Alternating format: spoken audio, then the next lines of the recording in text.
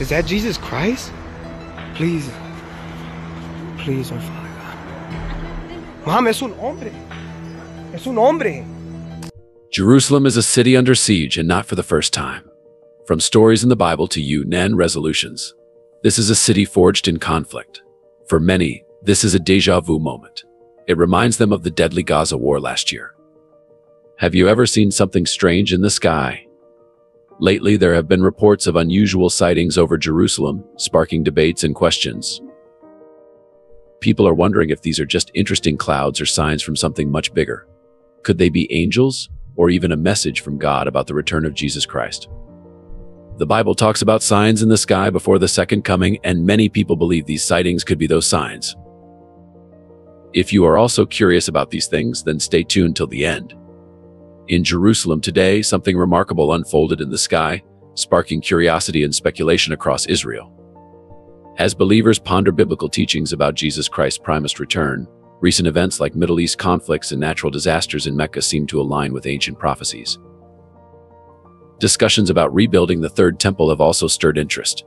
Throughout history, angelic appearances have been seen as signs of divine intervention during times of turmoil. Could these celestial sightings indicate God's presence amid our chaotic world? Lately, the skies above us have become a spectacle of strange sightings, leaving people everywhere buzzing with curiosity. Some claim to have seen clouds resembling angels, while others speak of encounters with beings beyond our world. And then, there's the unforgettable moment, when a colossal figure appeared, mistaken by some as a visitation from Jesus himself. These sightings have sparked intense debate, with many searching for answers. As we discuss these mysteries, we're reminded of the ancient words of the Bible, particularly Matthew chapter 24, verse 3. And as he sat upon the Mount of Olives, the disciples came unto him privately, saying, Tell us, when shall these things be? And what shall be the sign of thy coming? And of the end of the world, where Jesus' disciples inquire about signs preceding his return. These signs in the sky, mentioned in the passage, are closely linked to biblical prophecy, prompting many to draw parallels between these sightings and the teachings of the Bible. The Bible vividly warns those who overlook the signs of Christ's return to prepare themselves for the surprise of his coming. However, amid this uncertainty, there's hope for those who remain faithful. Luke chapter 21, verse 28. And when these things begin to come to pass, then look up and lift up your heads, for your redemption draweth nigh, assures believers that when they see these signs, they should lift their heads with anticipation, because their redemption is near. Jesus encourages believers to stand firm, promising deliverance from God's impending judgment to those who recognize these divine signals. Let's not just marvel at the amazing things we see in the sky, but let's also be ready, because our redemption is closer than we might realize. The Bible tells us it's crucial to stay alert and pay attention to the signs around us. So let's dive into the scriptures and learn about angels and how they signal God's return. Angels aren't just abstract ideas. They're real spiritual beings with intelligence, emotions, and will. They can take on physical forms when needed, even though they don't have bodies like ours. Despite their wisdom, angels don't know everything like God does. They were created as higher beings than humans and have been watching over us for a long time, learning from what they see. Angels don't learn like we do. They don't need history books. Instead, they watch things happen directly, giving them a special view of what's going on in line with God's plan. This makes them different from us because they understand God's big picture in a unique way. Because angels have been observing humans for so long, they can predict how we'll behave pretty accurately. Their insight comes from first-hand observation, not from reading about it in books. Angels have their own wills, but they still follow God's orders. Good angels are sent by God to help believers, and they're a different kind of being from humans. Contrary to what some may think, humans don't become angels when they die, and angels were never human. They're a unique creation by God. The Bible describes angels as magnificent beings, like Gabriel in Daniel's vision, with a shining face and eyes like fire. Even the angel at Christ's tomb had a radiant appearance. These stories show that angels are real, not just made up. In ancient times, angel sightings were rare, but nowadays there's growing interest in them. People report encounters with angels who often appear as mysterious strangers bringing peace and comfort. Sometimes they're seen as winged or dressed in white, leaving people feeling a connection to something divine. These encounters remind us that angels play important roles in different faiths, continuing to capture our imagination and interest. Those who witness angelic visitations often emerge from these encounters, feeling deeply reassured of God's existence, enveloped in a profound sense of peace. Despite the mysterious nature of these experiences, they create a profound connection to the divine, reminiscent of the angelic choir that announced Jesus' birth in Luke chapter 2, verse 13. Suddenly a great company of the heavenly host appeared with the angel, praising God and saying. Some individuals even report choir-like experiences in places of worship, although these encounters may not convey specific messages. Instead, they evoke spiritual joy and comfort, heightening one's sense of the sacred. Another common type of angelic visitation involves feeling physical sensations, like being embraced by gentle wings or arms. A comforting experience, especially for elderly individuals feeling alone. These encounters highlight God's role as the ultimate source of comfort, echoing scriptural mentions of God's protective wings. Such experiences demonstrate that God and angels are actively present in our world, strengthening believers' faith in God's help and the comforting presence of heavenly beings. When people have encounters with angels, it's like a special moment where they feel God's presence deeply, and it fills them with a sense of peace that's hard to describe. Even though these experiences are kind of mysterious and hard to understand, they make us feel like we're connected to something really important and divine. Kind of like when the angels sang to announce Jesus' birth. Some people even feel like they're surrounded by angelic choirs when they're in places of worship, which makes them feel really happy and at peace.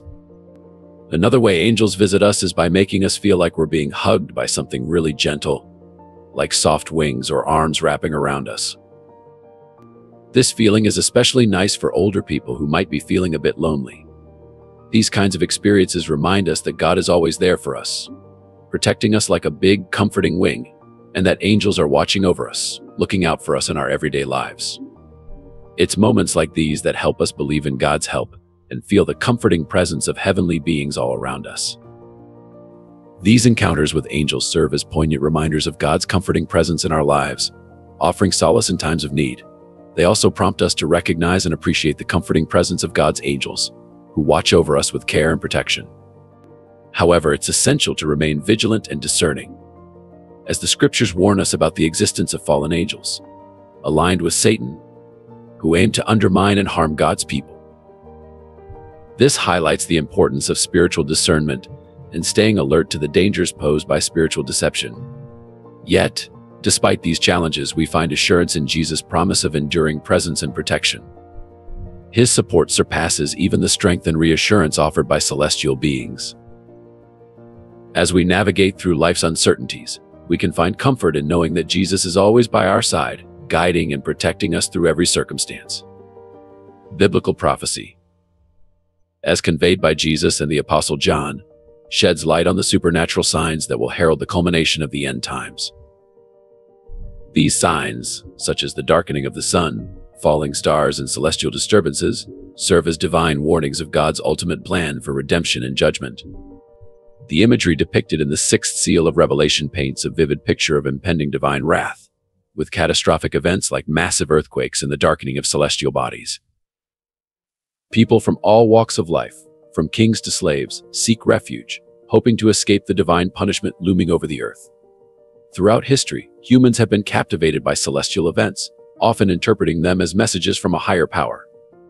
While eclipses and comets were once feared as omens, modern science has provided explanations for these phenomena. However, in today's world, where we have unraveled the mysteries of the skies and can predict astronomical events with precision, the fulfillment of biblical prophecies might require something truly extraordinary to capture our attention. Consider Christ's predictions of spectacular celestial displays. These could serve as the unmistakable signs we've been awaiting, signaling divine intervention and the nearing of Judgment Day. When Jesus spoke of these supernatural signs in the sky, he drew upon a rich tapestry of prophecies from the Old Testament. The imagery he invoked of the sun darkening, stars falling, and heavens shaking was deeply rooted in prophetic literature. These recurring themes of cataclysmic events are all connected to what's called the Day of the Lord. Take Isaiah, for instance. He vividly describes a day when human arrogance will be brought low, leaving only God standing tall. These prophecies aren't just about doom and gloom. They're warnings about the dangers of pride and the importance of humility before our Creator. Let's face it, human pride can be a stubborn obstacle when it comes to connecting with God.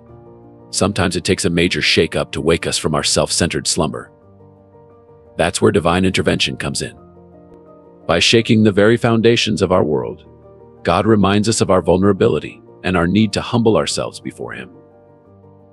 So, when you witness the heavens trembling and the earth shaking, don't just brush it off as a cosmic coincidence. Take it as a cue to refocus your gaze and realign your priorities.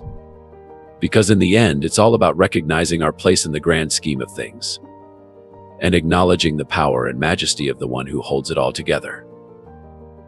Within all the chaos and unusual signs in the sky, people will come to realize the futility of their pursuits and obsessions, and I'm not just referring to traditional idols like statues, but also to the modern-day idols we chase after, like wealth, fame, and material possessions. The Apostle Paul foresaw this, likening our modern fixation on materialism and indulgence to the idol worship condemned in the Bible. When the upheaval hits, it will reveal the emptiness of accumulating possessions for the sake of it. Isaiah vividly describes what will happen on Judgment Day. The sky will darken, and even the stars and moon will lose their brilliance. It's as if the universe itself is preparing for a grand reckoning.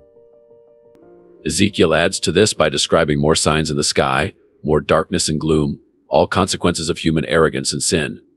These cosmic events are meant to jolt us awake, serving as God's way of saying, "Hey, stop chasing after all these material things." It's a wake-up call to reassess our priorities and recognize the transient nature of worldly pursuits in the face of divine judgment. So, in the chaos, we're called to reflect on what truly matters.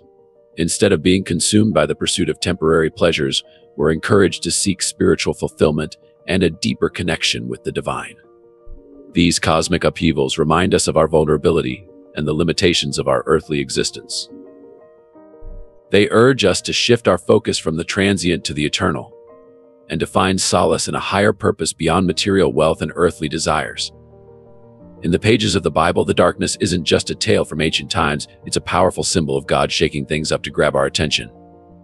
These celestial signs, like the darkening of the sun and moon, serve as a wake-up call, preparing us for the return of Jesus and the establishment of His kingdom. God wants us to recognize our sins, whether it's pride, greed, or placing material things above Him, so we can turn around and reconcile with Him. While the thought of God's anger may seem daunting, it's all part of His plan to set things right and demonstrate His love and justice simultaneously. Jesus Himself drew parallels between our times and the days of Noah, when people were consumed by wickedness and ignored warnings. Ultimately, when God had had enough, He sent a fluid to cleanse the world. God doesn't delight in our suffering. Rather, He can't bear to see us harm ourselves any longer. When we witness chaos unfolding around us, it's a signal to pause and reflect on what truly holds significance. God is attempting to communicate with us, even if it requires disrupting the status quo. In the book of Revelation, a remarkable scene unfolds as the Lamb breaks the first of 7 seals. The world seems to hold its breath, awaiting the next moment. The souls of martyrs cry out for justice, pleading against the injustices and oppressions rampant on earth. God's anger, though just, is tempered with love and truth. His judgment springs from a deep desire to confront the corruption and moral decay plowing humanity. Jesus, in Matthew chapter 24, verses 37 to 39, draws a poignant comparison to the days of Noah. It was a time of immense wickedness, with humanity sinking deeper into corruption and evil with each passing day. As God surveyed the world, His heart weighed heavy with sadness at the extent of human depravity. Despite numerous warnings and signs, people remained oblivious to the impending judgment. Witnessing humanity's relentless spiral into sin, God's heart brimmed with sorrow and regret for having created mankind. The catastrophic flood served as a response to humanity's unrepentant wickedness, serving as a stark reminder of the consequences of rebellion against God. As our Creator and Father, God grieves to see His children on the path of self-destruction. Yet He is not. Even amid these solemn truths, there lies a message of hope. God's judgment is not born out of vindictiveness, but stems from a deep desire to bring about redemption and restoration. Through His love and grace, He extends the opportunity for repentance and reconciliation, urging us to turn away from sin and return to Him. As we go in the deep seas of life, Let us heed the signs around us and realign our hearts with God's will. Let us recognize the urgency of the moment and embrace the opportunity for renewal and transformation. For in acknowledging our faults and seeking forgiveness, we open the door to a future filled with hope, guided by the love and mercy of our Heavenly Father. There are moments when God's sorrow transforms into righteous anger, compelling Him to take decisive action. His love, though powerful, demands tough love when necessary. Throughout history, we've witnessed instances of God's tough love in action, such as the flood during Noah's time and the destruction of Sodom and Gomorrah. These events underscore God's unwavering commitment to addressing sin and evil through necessary measures. Sin, inherently opposed to God's nature, has wrought immense suffering and evil upon the world. Therefore, God's actions aim to counter these consequences and guide humanity back to righteousness. The eradication of sin is crucial for the establishment of God's kingdom, where true peace and happiness reign and all traces of sorrow and suffering are comforted. The urgency of watching and remaining faithful, as emphasized in Revelation chapter 16, highlights the importance of vigilance and faithfulness. The impending 7 plagues before Christ's second coming require believers to remain vigilant and uphold spiritual integrity, symbolized by faithful garments. The metaphor of Christ coming as a thief underscores the unexpected nature of these events, urging readiness. Though God's interventions may seem stern, their purpose is to usher in a sin-free kingdom, where His ways prevail. The call to watch and remain faithful serves as a beacon of hope, signaling the eventual establishment of a kingdom characterized by genuine peace and eternal joy. In Revelation, those who remain spiritually faithful are depicted as adorned in white robes, symbolizing purity through the cleansing power of Jesus Christ's blood. This imagery underscores the importance of maintaining spiritual vigilance amidst the tumultuous events of the end times. When Christ speaks of being blessed for watching, Revelation chapter 16 verse 15 says, "Behold, I come as a thief. Blessed is he who watches." This reminder encourages believers to remain steadfast in their faith and vigilant in their spiritual journey, knowing that their perseverance will ultimately lead to blessings and eternal reward. Staying watchful and keeping our spiritual garments signifies more than just observing celestial signs. It involves being aware of global events and guarding against religious deception. Angels play a significant role in Christ's return, as foretold in Scripture. According to Matthew chapter 25 verse 31, when the Son of Man returns in glory, He will be accompanied by all the angels. This signifies not only their presence, but also their active participation in this momentous event. For devout believers, the return of Jesus Christ holds the promise of ultimate fulfillment and divine reunion. As the moment approaches, believers are urged to remain vigilant, adorned with the garments of spiritual loyalty and prepared for His imminent arrival. In Revelation chapter 5, a heavenly scene unfolds vividly, with angels encircling the throne of the Lamb, Jesus Christ, engaging in perpetual worship. Their united chorus proclaims, "Worthy is the Lamb that was slain," affirming His supremacy and offering Him honor, glory, and blessing. Do you believe in God? Let us know your views on these incidents in the comments section below, and if you like this video, then do give it a big thumbs up.